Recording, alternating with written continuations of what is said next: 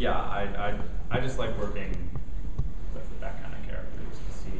Those can be fun to watch. Yeah, just to see what I can throw at them and what other authors will throw at them, and to see how that character will react, like whether with anger, exasperation. I think there's one that leads into that too.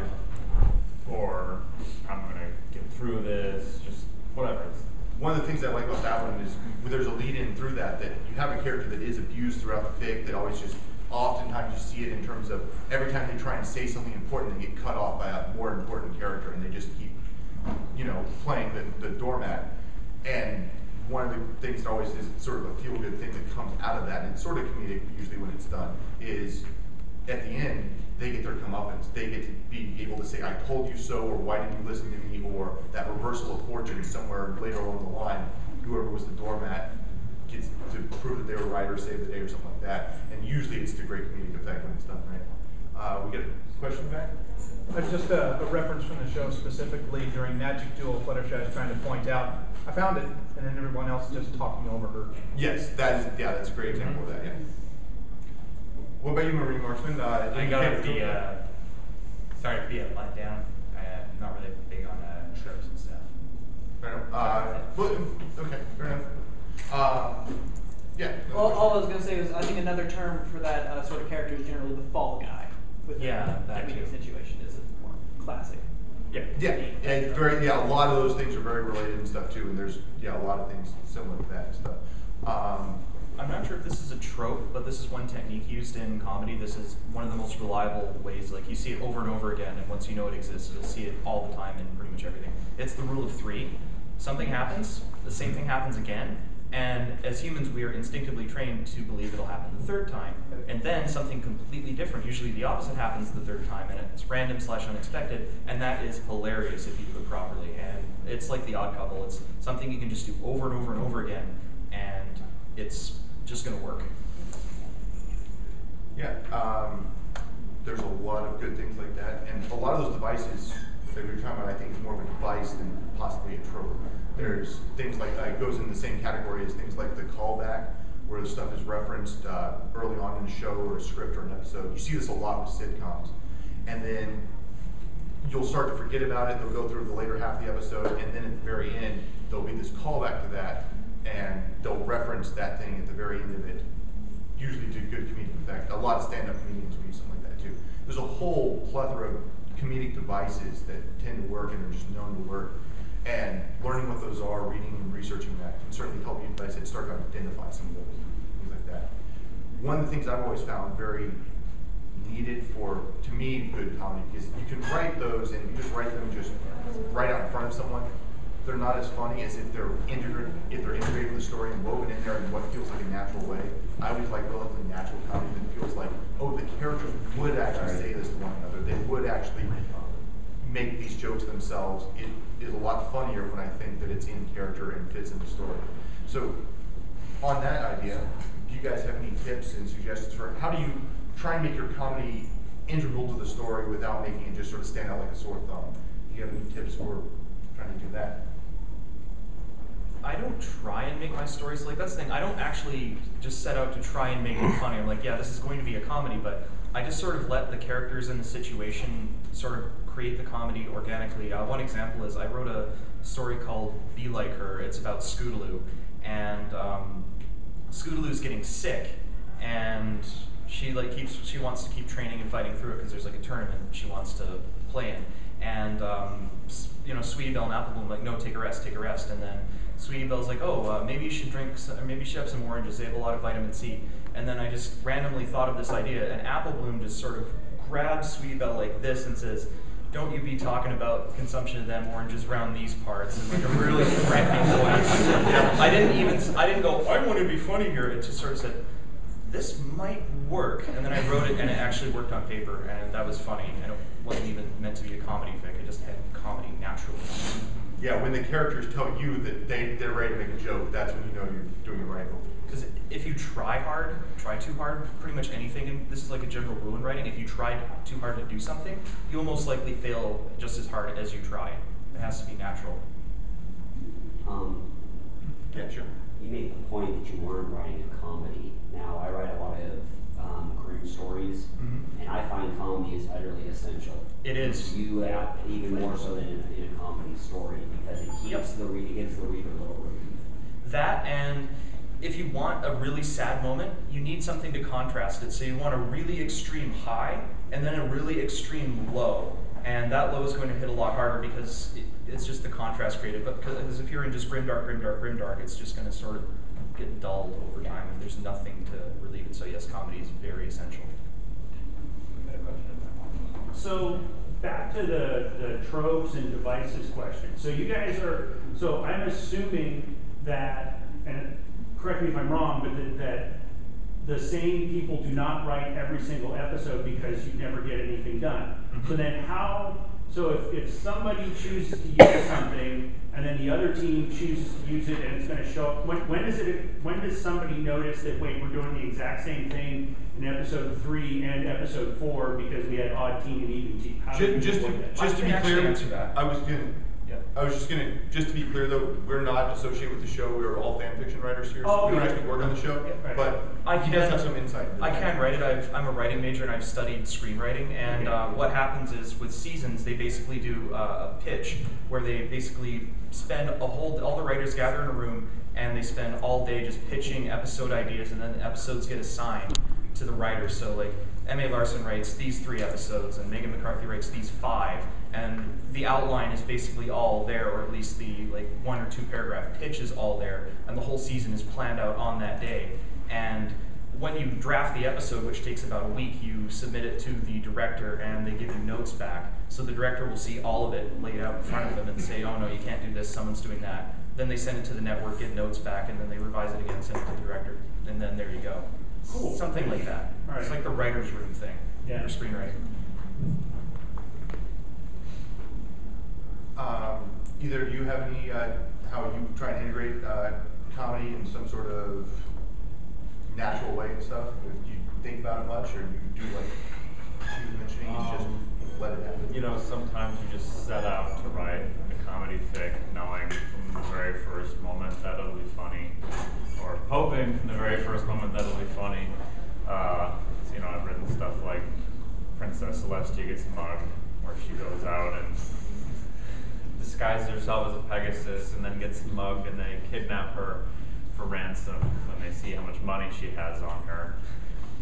And you know, you got fun characters to work with, like the inept kidnappers who hoof deliver the ransom note to the palace right to Princess Luna. That works well.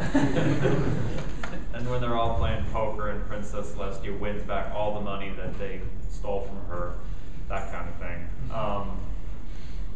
So, you know, sometimes just, I mean, it's not like the most highbrow of comedy, but, you know, it's silly fun. And that's totally fine to write sometimes, just silly fun. But I also agree, these two, that in darker situations, comedy is absolutely essential, or even just like lighter situations. It's just, I think that totally applies. necessary, because otherwise it's just going to be boom, boom, boom, boom, boom to the readers, and then you're like, okay, this is getting a bit too much. You need to turn off the browser for a little while and go walk around my house, take a few deep breaths, dunk my head in the pool, and then maybe come back to it. So, for example, one of my stories, TD the Alicorn Princess, for the past 50,000 words or so, there's been a looming threat of essentially pony World War I. But I take a break a little bit for his birthday, and they all go to Las Pegasus and just have a grand old time. And it's a fun little chapter, and it's a nice relief from the stress of everything that's happening. Yeah, I think it's important not just in grimdark, but in a lot of any longer fic. Comedy is a relief valve for all the emotions that get built up, and sort of lets you, it's a palate cleanser in a lot of ways for any sort of story of any good length. So, question? When you have, when you are using comedy as a contrast and you do it as a whole chapter, do you ever find it kind of derails and it's kind of hard to get back on the main story train? And like, how do you keep from going from, well, this chapter is going to be more lighthearted, it's comedy, to, we need to get back onto, there's a looming threat of World War or something like that without it being too sharp of a contrast?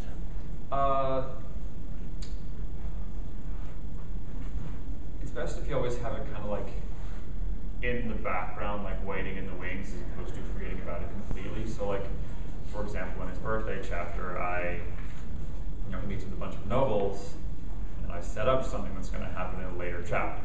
So it flows quite nicely. One of the nobles comes up and says, "Can I meet with you?" So he's like, "Yeah." So the noble asks that. They have the birthday chapter, and the very next chapter is, "Can I meet with you?" So it flows rather nicely. So that kind of thing. If you set up a little something before the lighthearted chapter, it just kind of flows right into the next chapter. I find that there's a lot of times a natural cadence in a longer story too. Not every chapter is the denouement. There's not always some big rising action scene. So a lot of times you'll be coming off a plot that's sort of doing this through a longer story, and you come off a big action scene or something really important or stressful or a lot of plot related stuff, and it's naturally going to drop back down to a more idle period while you get ready to set up the next stage of the story. In there is often a good time to put comedy elements and stuff, because while you're setting up the next big thing that's going to be, the important quest or whatever, you can have that time while you're doing the setup to get comedy in there as well, because the stakes aren't that high yet again before they start going back up. So I think you can find natural spots to, even a full chapter can a lot of times be fit in there and mixed with setup, I think. Part of that just goes down to outlining. I mean, I'm kind of like a guy who likes to have milestones in his story, and then I sort of just seat of my pants go from milestone to milestone, and I'm willing to deviate if necessary.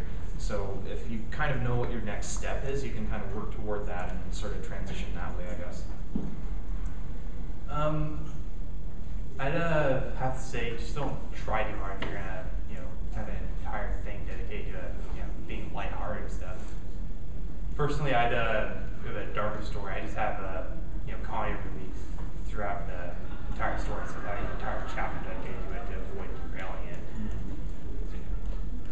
If it's going balls to the wall like that, would just probably please set up, mess up the mood and all. Is there any way you could make an ironic situation be funny?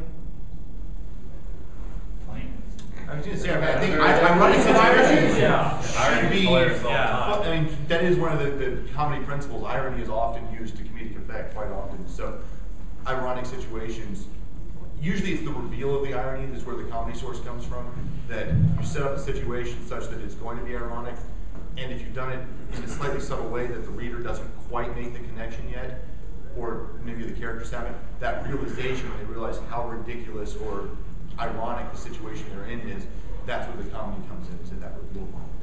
Then, of course, there's the whole dramatic irony thing where the reader's like, uh-oh, this is going to happen, this is going to happen. The characters are just walking right into it, and you're just like, oh, no. And it can be pretty funny. If it's a funny situation, if it's a tragically ironic thing, maybe people aren't going to be laughing when people walk into a trap or your characters are going to their doom. Maybe they're not. Maybe. It depends on the character and it depends on the doom. I mean, death by banana cream pie might be something that's going somewhere. We have a question way in the back. Yeah, super. How do you keep things light and humorous enough, or what are some methods you can use, even when things get heavy in a longer story? Let me give an example. A while back, Anonymous wrote a very funny story, which I was reading for, about Chrysalis's daughter hating Chrysalis, running away and trying to find her father's shining armor. But when he got to the part about, learning about what Chrysalis did to shining armor, he froze up and actually deleted the story because he's like, I can't make this funny, this serious stuff. What are some things you can do to keep a longer, funny story funny when it gets serious? It's a huge fallacy that funny stories can never be serious. You look at comedies like Shaun of the Dead and Hot Fuzz, some of the funniest movies ever made. They can be pretty serious. You're laughing at them doing the zombie walk 1 minute, and then you realize, oh my gosh, Sean's mother's bitten the next minute, and you're like, oh, wow. that's not funny. So it's a huge fallacy that comedies can never be funny. In trying to keep them lighthearted, I would say one of the things that people in real life, when they're in stressful situations, will often use comedy or laughter and stuff like that to try and deal with stress and hard situations. A common form that takes is sarcasm. A lot of characters reacting to a situation that's tough, like, oh no, we're all going to die now.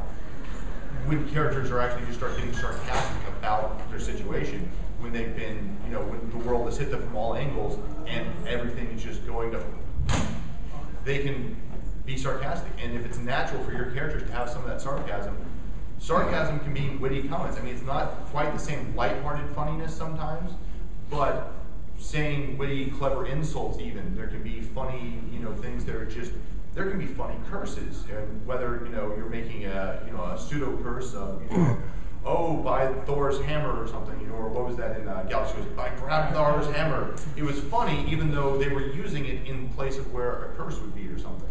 So you can, it's sarcasm and how think of your characters as people and how real people would deflect stressful situations in comedy. I also have another point to make that comedy for the longest time has been, you can actually convey a lot of serious messages through comedy because we're laughing and it kind of disarms us and we can actually be hit with the seriousness of the message. And this really dates back to the old days, medieval times, where the only person who could tell the king he was an idiot was the court jester, because it's just comedy. But if the court jester was witty enough, then he could say, "King, you're stupid, you did X, Y, and Z," and then the king's like, "Oh yeah, maybe I shouldn't do that." And you can actually convey a lot of serious stuff through comedy, so just remember that. It takes a lot of wit to write comedy, though. It's a lot harder than it seems. You guys ever seen? All right. Did you raise your hand again? Yeah, for another question. Why not? Go for it. What are some of your favorite comedies by other authors and why? What makes them work? Let's take that one at a time, and or you need to list a couple if you're going to talk in detail. Pick one that you like the best. Start from either, and whoever wants to go first. I still think I haven't done that. Oh, I have my answer. Yeah, go for it. It's a story by Colin Gardes called Naked Singularity, where Twilight, and anybody who's read it knows why. It's so uncomfortable, but it is so funny. Where Twilight's trying to write romance novels, and they are so bad. And she thinks they're masterpieces, and she gives them to Rarity, like, because Rarity and Fluttershy, they're like romance novels. One of the lines is romance novels are like a sixth food group for Fluttershy. So she gives romance novels to Rarity, and is like, "Here, read this. I've been writing this." And Rarity's like, "Oh wow, you've been writing this, amazing!" And she reads it, and she's like, "Oh my gosh!" So she gives it to Fluttershy, and the very next line is, "This is terrible. Oh, I'm sorry." Don't be sorry, Fluttershy. No, this is awful. And so it changes. So they go and tell. So Rarity forces Fluttershy to go tell Twilight, "This needs some work." So Fluttershy says, "Okay, this needs some work, but put more of yourself into it. Put more of what makes you special into it." So she shoves science into it. She pulls astronomy books off the shelf, physics books. So it's romance with just tons of like technical science terms, and then she gives it to Rarity, who splits it between her Rainbow Dash, and it's all self-insert. So there's so the main character is Evening Glimmer, and she has one of her lovers is Elusive and Prism Slash. And Rainbow Dash reads Prism Slash, who's a Cyan Pegasus, and she's like, "Oh, this is a really cool character, fastest Pegasus. Yeah, this is cool." And Rarity's like, You don't get that? "No, this character sounds cool." She's like, "Oh, dang it. It is a male character, and Brightly and colored, maybe not the brightest crayon in the box. no, which is ironic considering May. So they're all reading it, and Flutter and Rainbow Dash loves it, and Fluttershy and Rarity are like, okay, this is awful. So they go to Twilight's treehouse to tell Twilight, okay, we need to encourage her to write other things. Only to find that Twilight has gone to a literature recital in Canterlot with a chapter of her masterpiece, a rather steamy chapter of her masterpiece. So, and everybody shows up. Princess Celestia shows up, her parents show up, Cheerly with a bunch of schoolfuls show up, and it just keeps getting worse. So it's a race to see if they can stop Twilight, and in the description it says, can they stop Twilight before she embarrasses everybody? In the description it says, no, they cannot.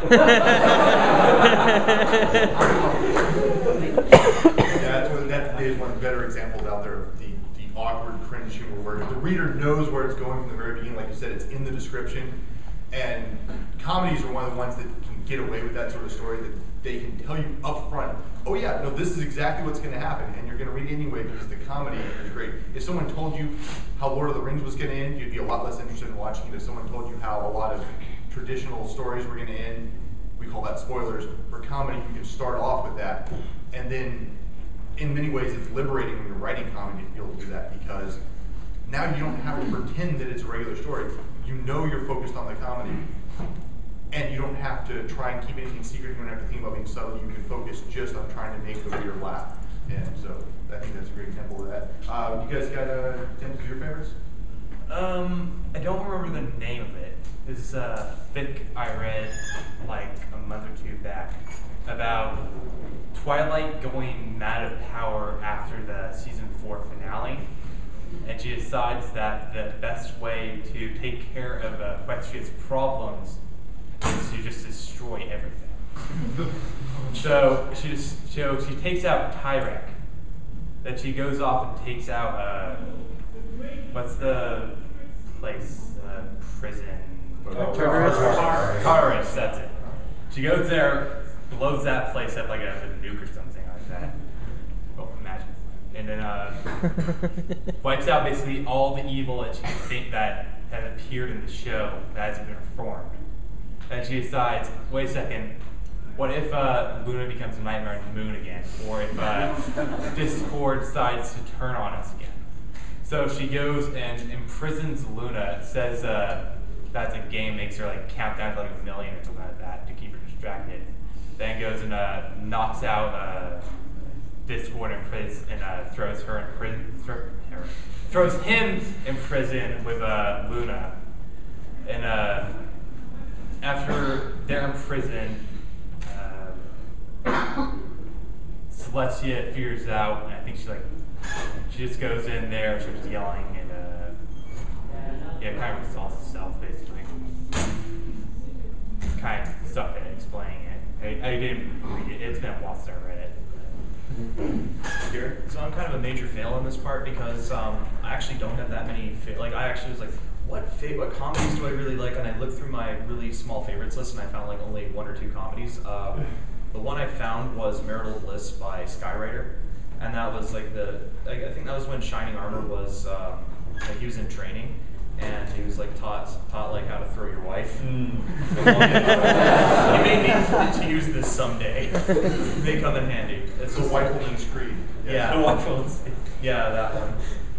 That was pretty good. Just like there are many like. It'll take you about 5 to 10 minutes. It's a 10-minute read. Just go look up Marital Bliss by Skywriter. Just go look up Skywriter and read everything he did, because Skywriter is one of the actual like legit authors of the fandom. Like he's like actually a professional writer, and he really knows what he's doing.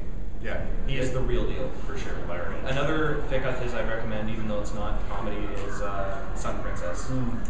That he does some sad fics too. That is good. Skywriter, you might know him. He writes the webcomic Skin Wars. Yes. Jeffrey C. Wells is the name he uses out of the Columbia and stuff. For myself, it was there's sort of a toss-up. The other one is the Skywriter one, so I'll jump to the other one. Skywriter one called Princess Celestia Hates Tea. Oh, yeah. It is basically, it is one of the more popular stories on the site, so a lot of you may have read it already. But Princess Celestia hates tea, and it basically leads to an international incident nearly because Twilight does not believe that her mentor could possibly hate tea after loving for so long, so she must be a changeling. And Twilight overreacts in the way only Twilight can. The castle gets half blown up, the guard gets called in, they start trying to arrest Celestia, and yeah, all because she said she really did not like the taste of, you know, leaves boiled in water. And it is a very funny one. But not to use a Skywriter example, another one that I read well over a year ago, probably even farther back than that. Unfortunately, it's unfinished, but it's called Top Gear, The Worst Diplomats in the World, and is a crossover with the British car show Top Gear, which is a funny show in its own right, and if any of you have watched that, you might be familiar with that and know that. Seeing that crossed over with Pony, just, it is by the book, fish out of water sort of story. In Top Gear, these guys that review cars are basically sent on quests or missions by their producers to go around the world, do things supposedly car related. Most of the time they end up getting like attacked by crocodiles. They end up in Equestria through the magic portal, of course, and they're having to deal with all this stuff, and the way they react is so spot on for how the actual people from the TV show do. And he did a good job characterizing the ponies as well. The interaction, the crossover between those two, when they start trying to figure out how to enchant their cars to like do racing circuits up in Cloudsdale and stuff.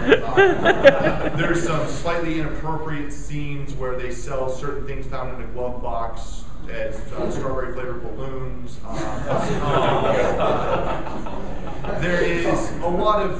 There's a lot of humor in it and stuff. Unfortunately, I think it sort of got dropped, but it was by Blues Tunes. I had to look it up. Blue Tunes was the author on that one. But that sort of crossover was a fish out of water, and it was fanfic of two different things, which was a very interesting mix to me for a comedy. So. Do we want to talk about some of the comedies we wrote? Yeah. You know what? Let you guys do that. Yeah. What your favorite comedy, and what was your thought with writing? Let's see. The one I referenced earlier, Be Like Her, is not a comedy, even though it has funny moments in it. But the comedy I'm most proud of, because it actually hurt my brain physically to do this, is a crossover between Tommy Wiseau's The Room and My Little Pony. It's called The Barn. Yeah, it's called The Barn, and Shining Armor is Tommy Wiseau, and Twilight Sparkle's Denny, Big Mac is Mark, Cadence is Lisa, obviously. And basically what happens is it's like an alternate reality of Twilight couldn't defeat Sombra in the Crystal Empire, so Cadence and Shining Armor are now like jobless and disgraced, so they end up living in Applejack's barn. And Shining Armor, he obviously works at a bank and has like a tux and all that stuff. I just sort of like, okay, I'll just sort of, hoofball, let's toss the hoofball around.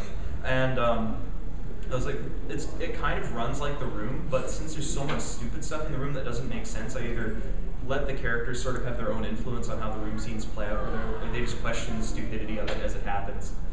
Like the flower shop scene, for instance. If you know that, they just sort of deconstruct it a little bit. And just kind of fusing it together, and it still runs like the movie. If you've seen The Room, the film, you know exactly what's going to happen in the barn for the most part, but it changes enough and it's a bit self-aware. It's just really stupid. And if it hurts your brain reading it, I'm sorry, but I suffered a lot more writing it because I had to study The Room so hard. Like, I watched that film like 6 times in a day because I was like, this is what happens. And I had to like record timelines, and this scene happens, and I ended up having to omit half the movie because it just sort of repeats itself after an hour. We're not joking when we said writing good comedy takes hard work. And when you find it, there's a lot of effort that you go into it sometimes. BronyWriter?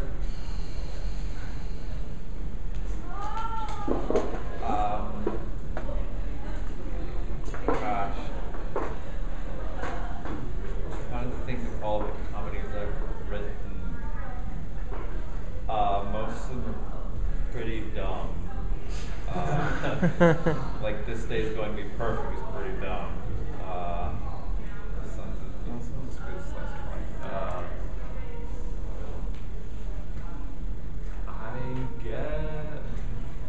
I'd say the TD verse, just the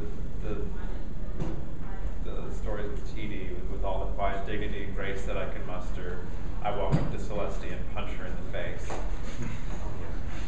Yeah. But those only start out as comedies. Every single one of them starts out as a comedy, and then they just go almost completely serious. So, yeah, I guess I would say Celestia gets mugged. Because I think that's the only one that I've written that's like Maintains comedy throughout. maintains comedy throughout and is like actually good comedy. I mean, it's silly comedy. Yeah, she wins. Comedies can be silly a lot. That's a good Yeah, thing. and there's nothing wrong with like silly comedy as long as it doesn't dissolve into. I don't know what I'm doing, so I'm just throwing jokes at the screen, hoping something will stick and somebody will go. Yeah, I think there is definitely there's a whole class of supposedly comedy writing, and there's a fine line between comedy fic and what I think a lot of people call random fic, where it tends to be just a lot of random happenings. Usually, the author seems to be trying to achieve some comedic effect, but it's very disjointed and stuff. Whereas, I don't mean to disparage people that like that style of random fic or practical, as some people call it, but at the same time, it doesn't work for everyone. And a lot of times, comedy, if you're sitting down and planning it out, you can certainly take that practical approach and, like you said, throw 1,000 jokes against the screen and see what sticks. But trying to write a comedy that actually still involves some sort of storyline, your story you're describing, there's still a plot arc to it, even though it's not necessarily a serious one or a deep one. There's still a plot that the comedy is built on top of. If you're losing that, you're just telling jokes. You should be doing a stand-up routine probably instead of maybe trying to write a story. MarineMarksman, you got a adding on to your last statement, I have to say that graphics and stuff is actually a pretty good way to start out. When you're just kind of just getting used to economy and stuff, because it's easy. Yeah, it certainly is just a different type of thing. There's a plot arc based comedy, and then there is the more crack fic, random fic, where you can just write a lot of stuff, and that's more about scenes almost a lot of times. What would you say the definition of a crack fic is? Trying too hard. That's part of it. Trying too hard without a plan, I think. You can try really hard to write Lord of the Rings, because I think you would have to if you were going to write something epic like that. But you're trying too hard without any plan or target or goal, I think. You're just, it's a quintessential example of off-the-cuff writing, but without the coherency that can sometimes, a lot of people can write, by the seat of their pants and still get through a coherent arc. It's when you're just having scattered stuff. And some people, like I said, enjoy those and read those and stuff. So I don't mean to disparage them particularly, but it's certainly a different style of comedy or in writing in general than art-based comedy. So. It's based. Go ahead. Basically, in my opinion, crack fics are a. Basically, lots of what I was going to say. Never mind. Are you encouraging the writing of crack fics? Yes, I am. All right. That's not actually and that's the comedic exit, ladies and gentlemen. Yeah. As a pre-reader for the Royal Guard, one thing we automatically reject fics for is called an excuse plot, where the fic relies on a punchline. And one fic is a good example of that is called Every Pony Dies. I'm not sure if you've ever heard of it. Every Pony, basically what happens, it's like Rarity wants to do a dyeing competition, like DYE, and then Pinky misspells it, and there's that dramatic irony there, but it's just repeated over and over again, and it's not funny because nothing really new is added to it. And then when they finally, everyone believes her, they think it's going to be the end of the world because Pinky's like, yeah, my Pinky senses everyone's going to die. And then it gets cleared up after there's like a giant riot in front of Rarity's boutique, and they start doing the competition. And then the moon lands on them, and apparently it was all a dream, and Princess Luna, they all had the same dream, like all of Ponyville did, and Princess Luna trolled them by dropping the moon on them. And that's like kind of like a crack fic. And that's like an excuse plot. The punchline wasn't even that funny, but that's an idea of it, I guess. Yeah, that it's when you start doing the random stuff at the end where there's just a bunch of surprises, and not plot-based surprises that haven't been set up, like you said, just oh, it's a dream. Oh, this happens. Now this happens, and now all of a sudden, like train comes crashing through. Exactly. train comes crashing into the bedroom trope, as it were. We had, I've seen several hands up. I'm trying to figure out who's. Let's go front. We'll go front to back there. So white shirt there in front.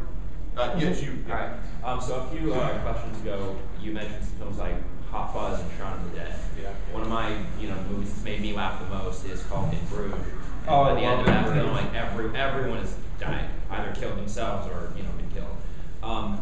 But it's hilarious, and we haven't really talked too much about dark comedies or black comedies, as they're called.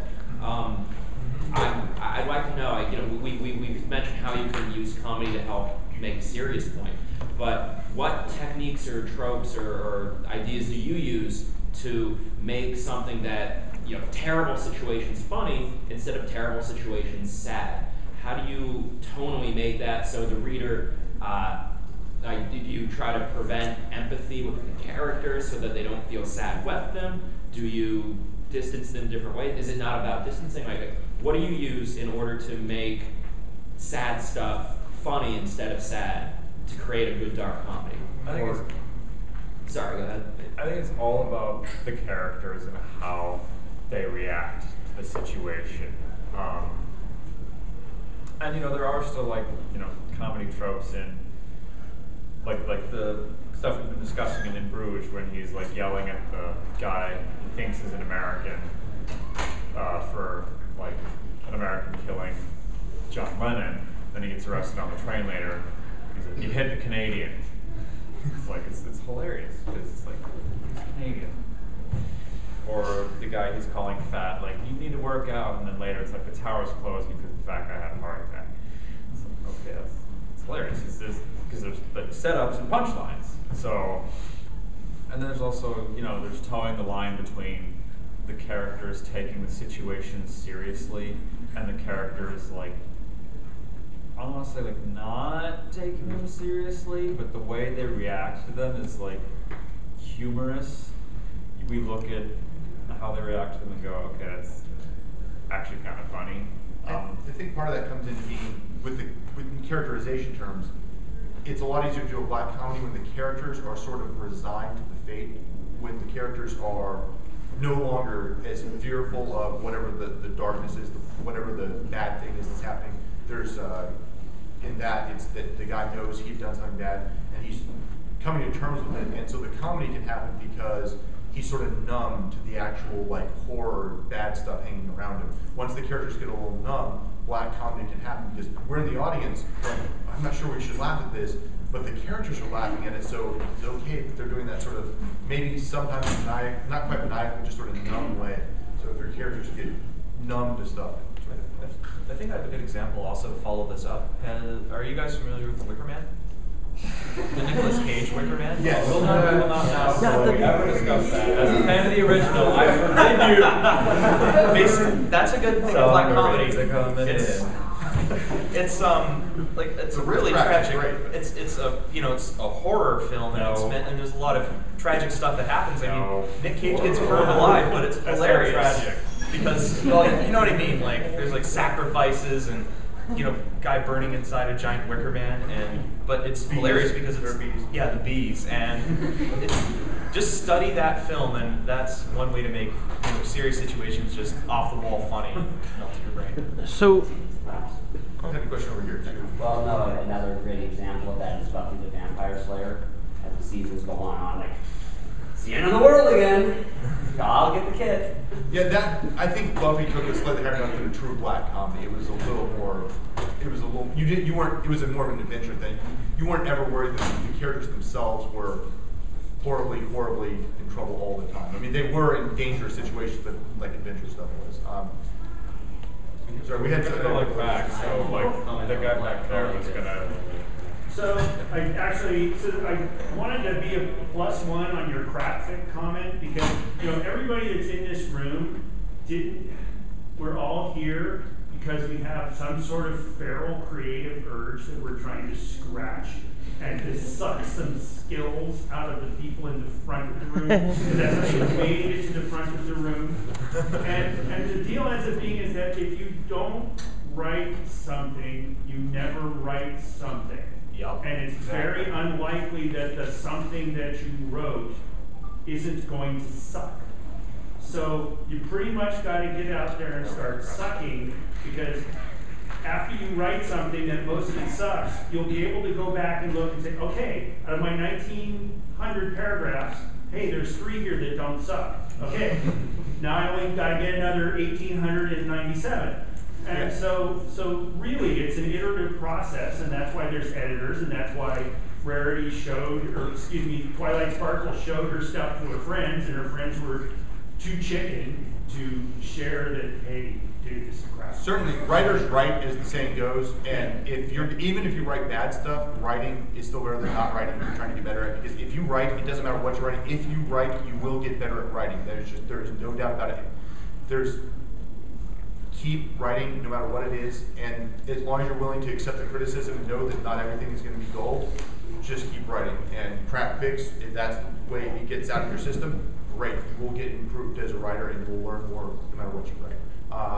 We have one in the back there. He had his hand up for a while. Just further on the black comedy front, on one that ponyfic that demonstrates the one where the characters are numb to it, and that's what allows it to be funny. There's a story called Banishment Decree. It's kind of based off of Burn Notice TV series, and it stars Gilda and Trixie. So it's wrong and gory and really funny.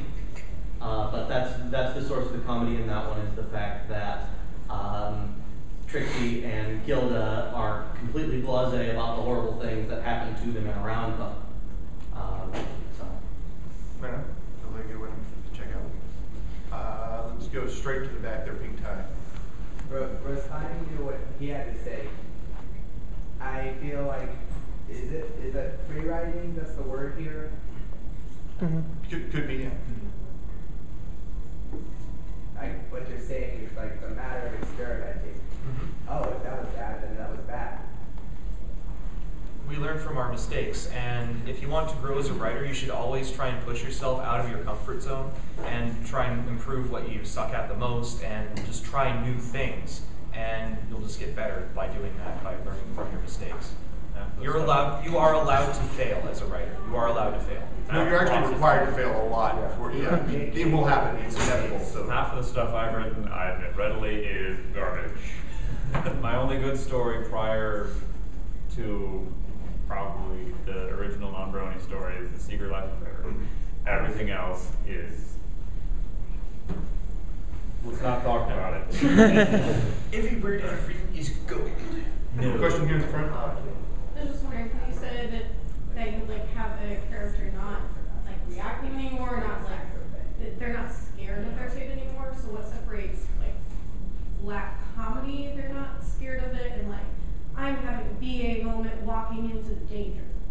There's sort of I think the difference is the difference between adventure or comedy and tragedy, and I mean that in sort of the more Greek sense of those words. When the characters, like a hero and going in to fight the bad guys in a G.I. Joe movie, that you're not. If they're not scared, that's not because they're resigned to their fate. They don't know for sure that it's going to end badly. They're the hero, and it's a heroic thing they're doing. It's a slightly different attitude than in a black comedy or something else, where you know this is going to end badly. You know that this is not a good outcome. At least even a hero going to maybe potentially die and like fighting the bad guys, at least is still doing something in a noble cause. Whereas in a black comedy, it's often for a pointless reason. Something bad is going to happen just because that's fate, that's life, they have cancer, whatever it is. And once they've become numb to that, or at least resigned to their fate, then they tend to be a character that's more open to comedic stuff, I think. I think that's next questions. Let's go there with the green. Yeah, sorry. Yeah. Yes, you're sitting. Okay, just a second, sure. Some of the really dark comedies that I've had the pleasure of reading on FinFic dealt a lot in absurdity with how they deliver the violence or the death and that sort of thing. It's not necessarily that people are acclimated to it. It's just so over the top and bizarre. It's like how in the world does it even get started? Excessive, maybe. Excessive absurdity. Yeah. I mean, for instance, Rainbow Namacon. Rainbow crashes into a mountain and doesn't make it. Incidentally, Twilight's been studying a new book and comes up with an array to bring her back to life. Unfortunately, when she gets up, she's hungry. And then Twilight has to figure out how to fix it after Rarity turns up with missing pieces. Yeah, and there's that, I mean, that sort of sounds like, I mean, there's a crossover, there's black comedy, which is sort of a little different thing than horror comedy. Things like Army of Darkness, and I'm betting Evil Dead, that was probably based on. It may have been, or Brain Dead. Yeah, and that horror comedy thing, because horror is hard to take seriously. Some people can't take horror seriously, but a lot of times in modern stuff like Shaun of the Dead is a great example. It's a horror movie with comedy in it. Zombieland is another great one, I think, for that. And so those aren't necessarily black comedies. Black comedies tend to be stuff that is truly tragic, not stuff where it's over the top and absurd enough that, like, someone that's dying of cancer, but still there's a comedy element to it or something. Breaking Bad. There's several good ones about funerals and stuff. So there's a slight distinction there, but it is still, there are dark tones, and putting comedy in with dark tones is still the same strict concept there. The guy in the far back by the door actually had his hand up. I think I sort of want to take it back from what you said earlier about if you do write, you will get better. I think the key phrase there was if you accept the criticism. Yes. The criticism will make you get better a lot faster, but simply even just letting your spell checker remind you about how many times you use commas is still going to slightly improve something. But yeah. Even then, I know of several authors who I'll go unnamed who have written hundreds of thousands of words, and each fic is worse than the last just because they completely blow off criticism and tell anybody who reads it, anybody who says it's bad, to go screw themselves. And each fic just gets progressively worse. And fair enough. It is possible to just keep smashing the keyboard and not. But writing in the sense of, if you're open to the idea that not everything is your best work, I think is the thing. Even if you're not getting outside criticism, being able to look at your own work and say, where did I do this wrong? What can I improve on? If you just keep smashing the same words out, then okay. Spell check doesn't improve plot and character. No, it doesn't. It doesn't. And you go a lot faster with criticism, and it is very essential to writing. But as Stephen King says, read a lot, write a lot. That's just how you do it. You learn by osmosis by reading good stories. You're like, why is this good? And you just analyze it with the writer's eye, and then you just write more and more, and you start emulating that, and you start coming up with your own ideas. You're like, okay, this is a formula that works. I'll add my own little thing to it, and this is my idea. I'll plug it in, see if it works, and just keep going. It's very important to take any criticism, whether it's a negative, positive, constructive, whatever, to heart, because that's what's going to help you improve the most. Yep. If your spell check does start criticizing the plot and characters, please disconnect your computer. Yes, stop Skynet before it gets started, people. Two comments. One was on the improving as a writer type thing, and yes, there are all people here, I'm sure, that have some sort of creative outlet itch that they want to scratch, and so there's that. And someone mentioned that eventually we're all going to write. I think the flip side of that coin, and this is just to throw this out there, is that some of us that don't necessarily write, because we know we're not authors, we do edit, and it goes back to that criticism thing, wherein we're trying to provide good quality feedback of this didn't work or this did work, and so there is that if you want to become a better writer. And then the second note was on that black comedy type thing where you've got people that are sort of resigned. And good examples of this, I think, would be like, and I apologize for doing this, at the end of House, the series House, he fakes his own death. And Wilson, he finally shows himself up to his friend who's dying of cancer, and he says, "I'm dead. How do you want to spend the last 5 months of your life?" And so there's that aspect of black comedy as well, where we can integrate comedy into the stuff that we're writing in a way that you still accept what's going on. And I think that's the point you guys are trying to make, that we accept what's going on, but at the same time, we don't have to be, yes, okay, we know that this character is going to die, he has terminal cancer, but at the same time, that doesn't mean that we have to be uptight about it or anything. We can accept it and move on and just go on with life. And that, I think, is more about what we need to integrate when we do black comedy. And that's the kind of thing that I look for as an editor when I look at that and go, these characters they're not necessarily ignoring what's going to happen, but they're accepting it and still making the best situation out of it that they can. So yeah, it's I think it's when they're done and when they are.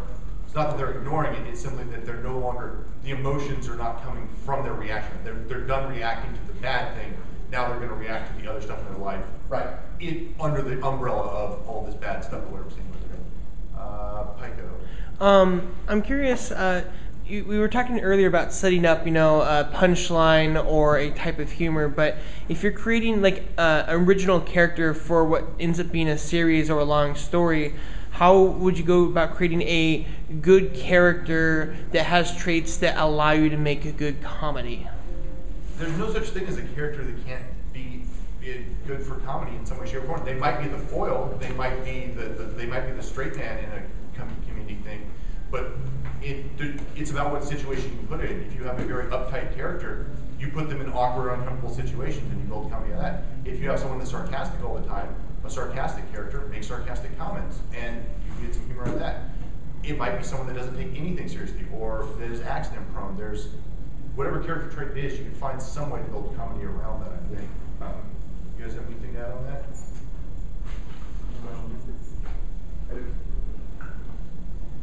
Mod Pie is a good example. Yes. Yeah.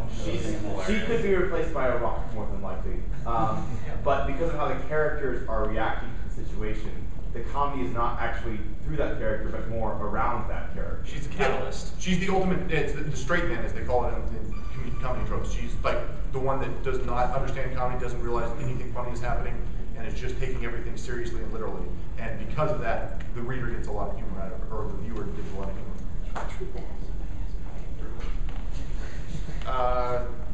Super and Zanian. What are some types of comedies you guys would like to see more of in stories? What are some underused comedies? I like to see more dark comedies.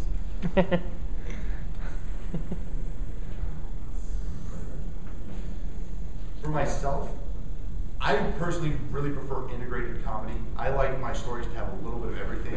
All my favorite stories tend to be something, a longer story, that there's a little bit of romance, there's some adventure, there's some sort of mystery and there's comedy in it.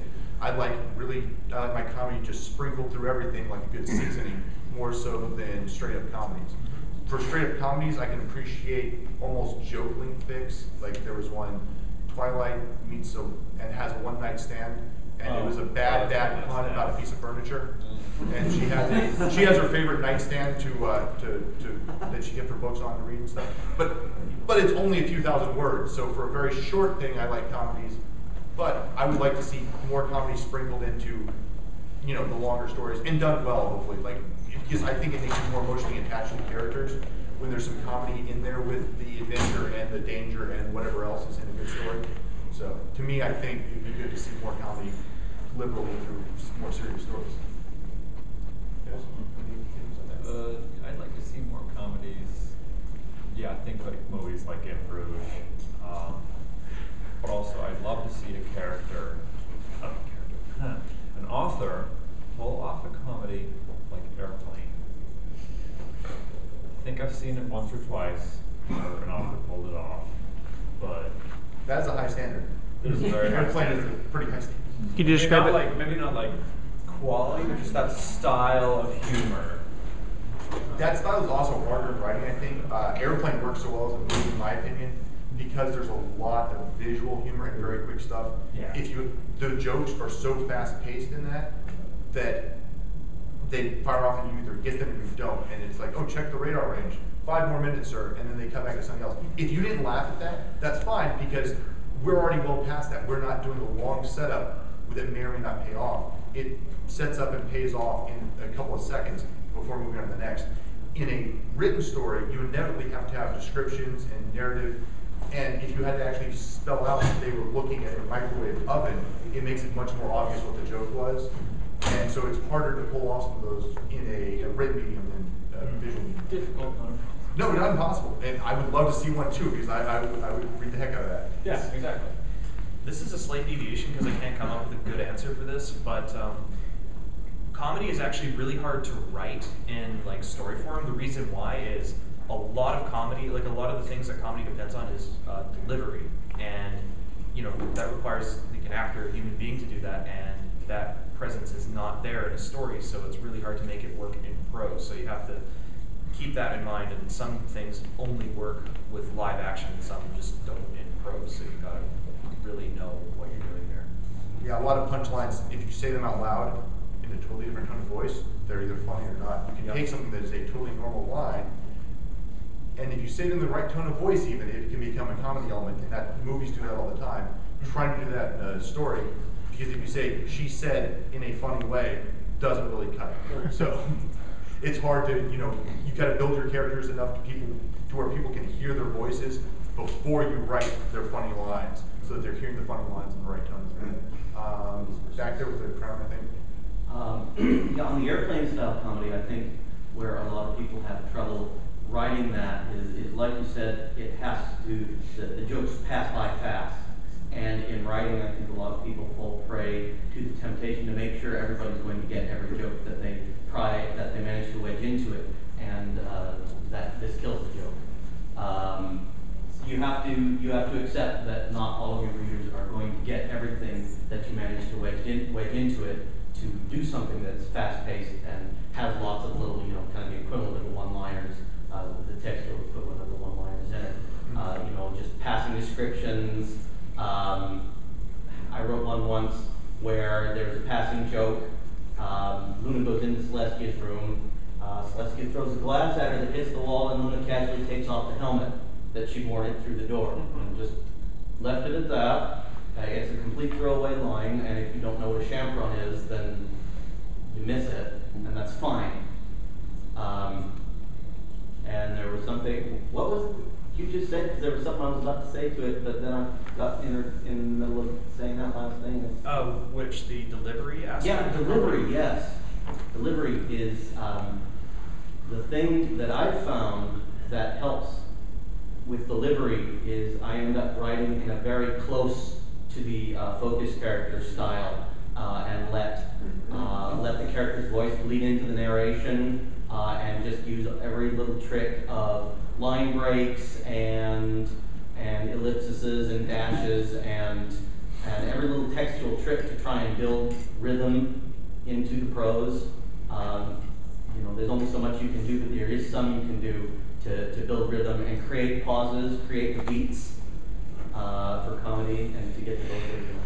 Yeah, pacing is important for comedy, and especially, and it's trickier to pull off in writing because people read at different speeds, and people will, even if you put the comments where you think they need to be for the pauses and beats, other people just in the reading style will skim over those and miss them and stuff. So let's go to here. Yeah. Oh, sorry. Okay. Yeah. How do you make the transfer from visual comedy to written comedy, or is there a way you can blend them together well in writing graphic novels? Well, as he jokingly says, I mean that's a true thing, graphic novels, but that's sort of not quite writing, but in Pinkie Pie, the problem is that so the writers pretty much put something, they tee something up for Pinkie Pie, but Pinkie Pie wouldn't be the character without the VA, because she sells that so incredibly well, and nobody who just is writing, it's like you're amputated. You don't have that ability to cue it up and then have her do that, because she just completely knocks the thing out of the park. You're relying in that case, what you're relying on, you're still relying on the voice actor. What you're relying on is that all of us reading that fan fiction have watched the show. We know that voice in our head. In our imagination, if we watch the show enough, we're hearing her voice, we're hearing the show voice, and we're reading it in her speed, in her style, and we know exactly, and if you write it well, like the way Pinkie Pie would actually say it, it's very easy for a reader to perfectly imagine exactly how that sounds. And we're very lucky as fan fiction authors that we have voice actors technically for our readers' imaginations, because they actually already have them and stuff. Yeah, in the white text. So, I don't know if this question has been posed already, I wasn't here at the beginning, but I was wondering, I was just wondering if I could get from each of you the biggest don'ts when you're addressing meta/fourth wall breaking. No longer do it. Don't do it? Don't do it. Okay. Don't overdo it or don't Yeah, edit it? don't overdo it. Oh, okay. Oh, no, overdo it. I mean, they did like the Warner Brothers cartoons would do it. Yeah, if you get glare into the wall. This kind of just comes out awkward and forced. It only works, I think, in a certain type of story. If your story has much in the way of serious elements, breaking the fourth wall is you're breaking all suspension of disbelief for any part of the things you're actually trying to sell the reader on. So in a pure comedy, I think it can be done to great effect. And Pinkie Pie, of course, being the go-to character for that. But a lot of times, if you sort of subtly break it as well, you don't just completely turn and address the audience with the character, but you have things that are maybe kind of references that only make sense if they were talking to the audience, like, oh, wouldn't it be horrible if we were being watched right now? Or, you know, those sort of things that are not quite breaking the fourth wall, but sort of a sort of wink and nod generally in the direction of the camera more than breaking through the wall. Yeah. So, yeah, subtlety where appropriate, and probably I would say don't do it in anything where you want the reader to take it seriously afterwards. Okay. Sometimes it might work, like, if you go completely the other direction. My very, very, very first story, which is not on fan fiction because it was meta, was one called Pinkie's Wall. So yes, this inexperienced fan fiction author, the very first thing he does about a Pinkie Pie story, where Pinkie Pie is fighting the author for control of the story. I know it sounds funny, but it wasn't very good.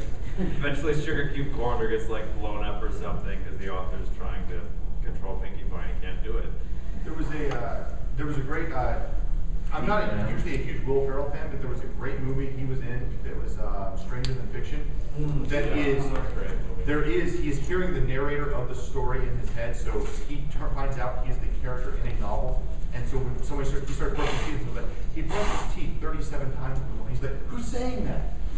It is completely, the entire story is about breaking the fourth wall, and yet actually I thought it was a very enjoyable movie and done really well. It is a comedy, but there was actually serious plot elements to it too.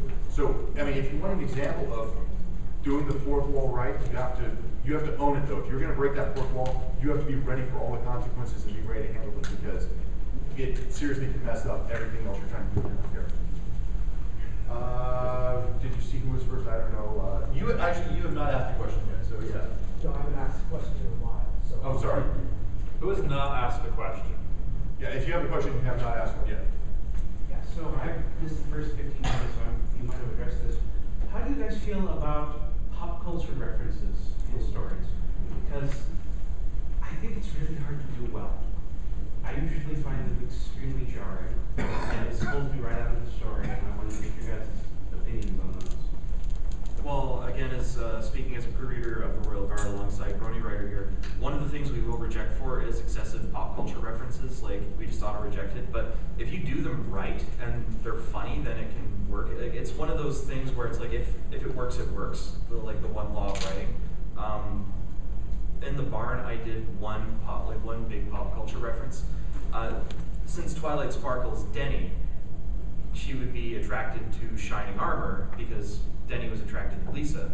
And in that scene where she tries to do the come on thing to Shining Armor's like, Twily, we're the Sparkles, not the Lannisters. And I was like, if that works, then like that sounds like an example of a good one, but if I kept going on and on and on, then it would just suck the life out of it. Would another good example of that be like never tell me the odds? Yeah. That's something that a character could conceivably say, but it's clearly to anyone that is familiar with the community, they're gonna catch the Star Wars reference in that one. There is some ways you can certainly be subtle about it, and like you said, if it works, it works. If it doesn't, it doesn't. And it depends on the attitude of the rest of the story too. In some stories, pop culture references are just great because, especially more comedy-focused stuff as opposed to anything that's getting more serious, it certainly does start to throw things out of proportion. One of my favorite characters for doing that though is Discord. Discord in the show, he is pop culture references. Every caution he pulls out, everything he does is almost always a fourth wall reference outside of Equestria, sort of, something the reader or viewers can get. So if you're writing Discord, you can pull it off a lot easier than if you're just having, Twilight say, wow, it's over 9,000. That's okay. Who has not asked a question? That corner there in the gray. kind of an attachment to the first thing that you did with what your favorite comedy tropes are. What are your least favorite comedy tropes? What are the ones that you personally don't like? I'll say for myself, I think just crude humor. The plain blue, the fart joke, I think is probably my least favorite thing.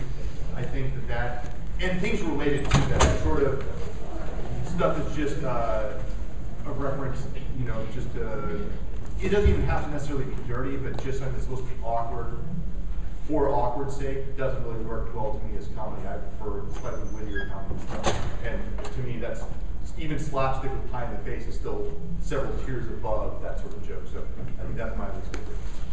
The forced awkward situation, like I don't know how many of you watched the American version of The Office. Scott's thoughts. That was funny. I know that they thought that might be funny. That was not funny. That's perfect. And they did that a lot, where it's like, oh my gosh, they'll laugh because they have no other option, because the situation is so awkward, it's so painful that they have no other choice but to laugh. It's like, no, that just flat out wasn't funny. I don't want to watch anymore, because the situation you presented is just, it hurts. I'm going to kind of contrast this in that pretty much any trope can be hilarious if done properly. Like, I know I like South Park and I like British humor and all that sort of stuff, but any trope can also suck if done improperly. So my least favorite tropes are just any trope that is done poorly or overdone. Because if you do the same trope over and over and over again, it can just be not funny. John? Keep in mind, as earlier stated, I'm not really big on tropes right now, but Gary Stews and Mary Stews are tropes, aren't they? It's a trope, yeah, it's not a comedy trope specifically, but yeah, I mean, a Mary Sue is definitely a writing faux pas in Japan. Yes, well, kind of. We got all of it. Yeah, I mean, general practice in writing, that would be one of the tropes that you try to avoid, hopefully, unless you're putting a lampshade on it, which is a comedy trope. You put a lampshade on something like, oh, this is the most Mary Sue character ever. This is totally and 100% awesome and blah, blah, blah. Take it to an extreme. You can take those tropes that are a bad thing and turn them on their head and do something else with them. I've seen that done right. This character who's like this total awesome, like Gary Stu character. He's saving all the main six from like the chain of links, and he's like this human character. He's like got guns and all of that. And he's like, I can stop bullets, and he gets shot and dies. It was such a big troll pick, and everything was written poorly, and I just couldn't help but laugh, and I'm like, okay, that was funny. Those are the hard ones to pull off, is you have to keep the reader through what they think is really awful for that shaggy dog story ending there at the end. So it's always a good one. Questions? We got two. Both people have asked before, so we'll go that way first. Kind of bringing it back to both the translation from visual humor and the pop culture references, kind of brought up subtlety in both situations is important. Like if somebody wanted to make a reference, voice actor reference on Discord and make a cute joke, it works better to describe him showing up in a Star Trek uniform than to say he showed up in a Star Trek uniform. You want to describe he's in a red and black tunic with a little gold badge on his chest. Visual gags are better to describe visually. Yes. Just tell them what the gag is. Yeah, tell them the references. Tell them not. Yeah, and it's the same thing I think with physical comedy.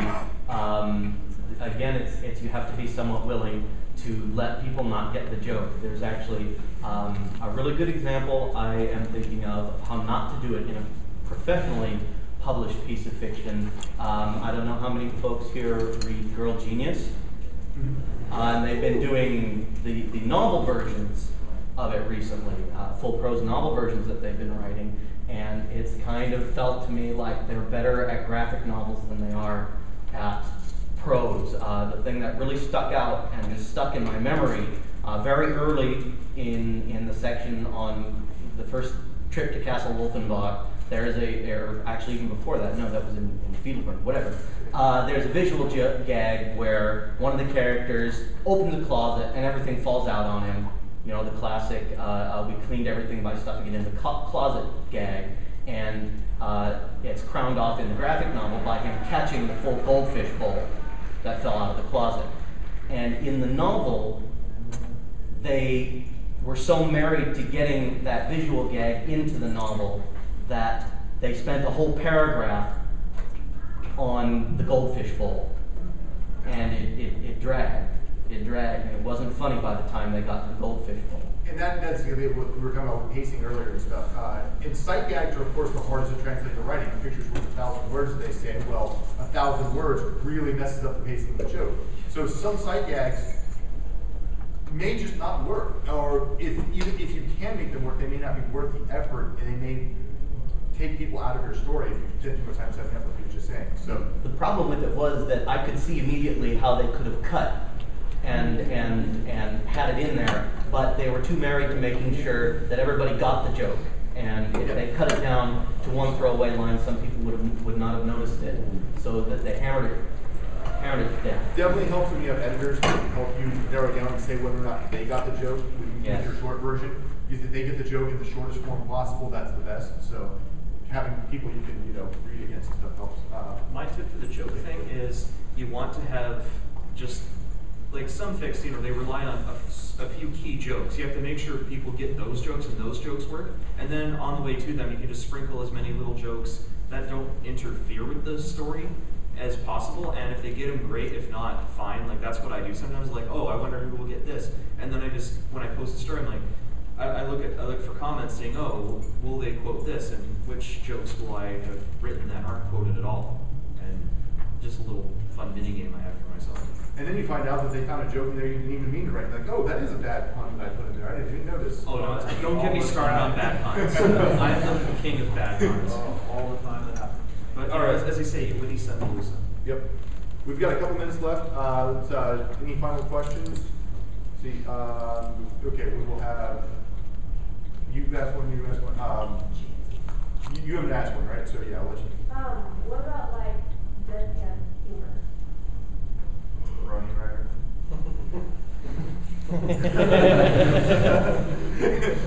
He was doing a great deadpan earlier. I think it is also a tricky one to pull off because if you've set up the premise and the characters are established, or the setting, or whatever it is, when a character delivers it deadpan, and the reader's in the right mindset, it's going to work great. It's hard to set up though because a lot of people can easily misinterpret it if they don't fully get the full setup. That the character's just saying something that sounds a little out of place, and they're not realizing that it's meant to be read deadpan. When an actor delivers it deadpan, it's clear. Oh, there's supposed to be a joke I'm getting here because usually there's a great tonal change in voice and stuff. This is different versus normal conversation. It's harder to do in writing, but it's about the setup and lining things up so that your characters are well established in advance. Yeah. And that it's clear that the tone of voice and the way they're saying it is out of place with the rest of their conversation, so it's clear that this somehow stands alone as a deadpan comment. You really have to know the vernacular. Just have the vernacular down. Stephen Wright, sure. Stephen Wright is probably the best deadpan comedian ever. And the joke of his is, he came up to me and said, if someone asked you, would you like to know how and when you were going to die, would you take him up on it? And I said, no, and she said, forget it then. What was that? What was the punchline of the whole thing? Punchline. Forget it then. So if you're going to do like that in writing, you might have the character sitting down, like someone sitting, so describe someone sitting next to him, just like blank expression on the face. The very minimalistic body language, maybe not making eye contact, maybe speaking quietly, that kind of thing. Just setting up what they're looking like, how they're speaking, and that'll get across to the readers, okay, I can kind of get it. When you're doing deadpan with sarcasm, sometimes you can actually use the dialogue tag, she deadpan, when the character is obviously trying to, like, you know, lampshade themselves, when they're not just deadpanning subtly, when they're actually going like, oh really, or something like that, or and it's supposed to be clear that the character themselves is trying to get it across to the other characters, but they're doing a deadpan. You can actually, I think, say deadpan. If you're doing something that's actually meant to be a joke that's more subtle, saying that directly is pointing out the joke, so it may not work in this case. All right, I think we are just about done here, so it is time to wrap up. I want to thank all our panelists for coming, MarineMarksman.